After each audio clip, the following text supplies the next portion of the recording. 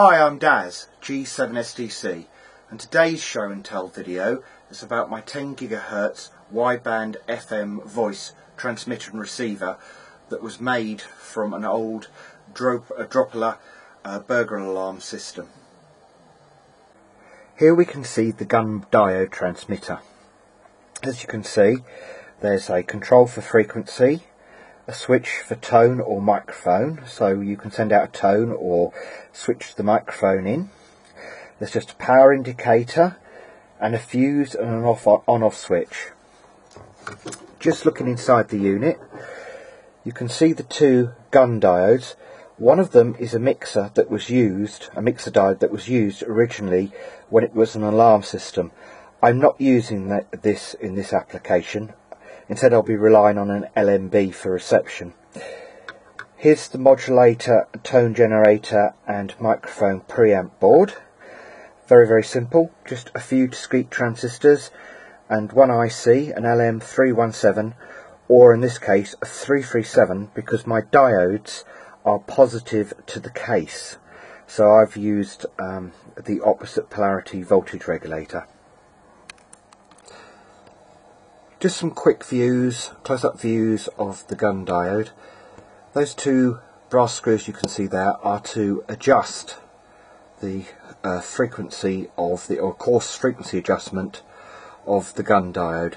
So it's a case of just setting them up. But be cautious when you set them up that the receiver is a little distance away, because you may set it to a spur instead of the main frequency. This is the shot of the front of the two Gunn diodes. The transmitter is on the right, and if you look, there's a small gap there.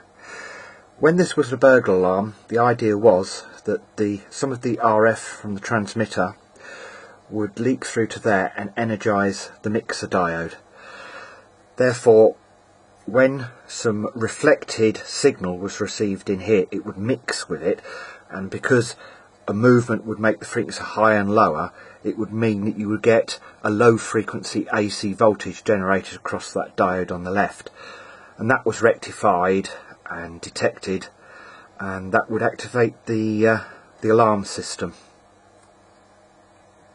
I thought we'd go to the notepad and have a quick explanation to what's going on here. The Gunn diode is modulated by a simple voltage regulator, an LM317. Because we're dealing with audio here, we don't need a lot of bandwidth, so this works quite well. As you can see, it's just the classic voltage regulator setup, except we've got an input here via a coupling capacitor, so we can modulate the voltage slightly. And then when we modulate the supply voltage to a Gunn diode, it will FM modulate. So that's what that is basically for. Just a very quick block diagram here. The modulator, which you've just seen here, is connected to the Gunn diode, and we've got a switch. There's a tone generator, which, believe it or not, is just a simple acetape multivibrator with two transistors. The audio amplifier is just a single stage Class A amplifier, and just an ordinary cassette player microphone. The LMB has a local oscillator frequency of 9.75 gigs, so to work out how to receive my transmit frequency, which I've put in the middle of the wideband section of the 10 GHz band, it ends up being 625 MHz. Although the LMB is only designed to output down to 950 MHz, the filters in these LMBs are not particularly sharp, so we're able to still receive this frequency even though it's outside the normal pass band of the output filter of the LMB.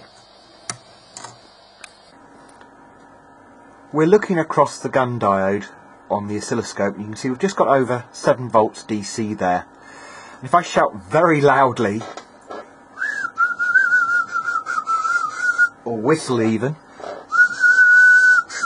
you can just about see the modulation superimposed on the DC there.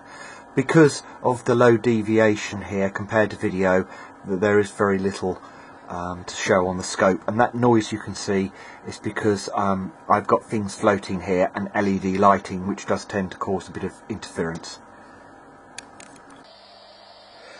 This is the receive setup for the 10 GHz voice. Here we have a satellite LNB. This is a phase locked loop version, not a DRO, because it's much more stable. And as we're talking about wideband FM voice here rather than video, we need a little bit more stability. This device here is a power inserter. I can just get it in the light correctly. The purpose of this is to allow us to pass 12 volts to the LNB and then take the RF to the scanner without passing 12 volts into the scanner, which wouldn't really do it a lot of good. This is a handheld scanner. It's currently tuned to 625 MHz, which is the frequency we end up with from my transmitter. That has wideband FM switchable on it, so that it's compatible with what we're transmitting.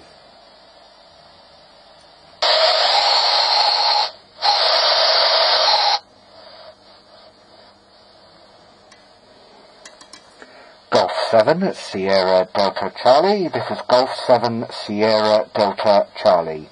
Golf 7 Sierra Delta Charlie.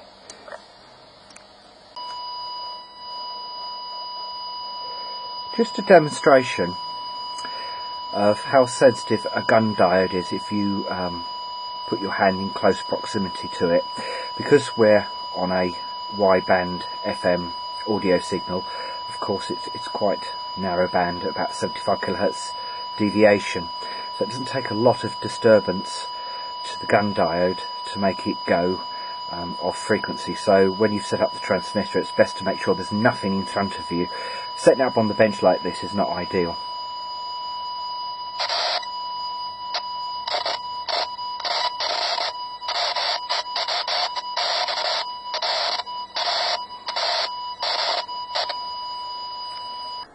I hope this short video has given you some ideas about getting into 10 GHz.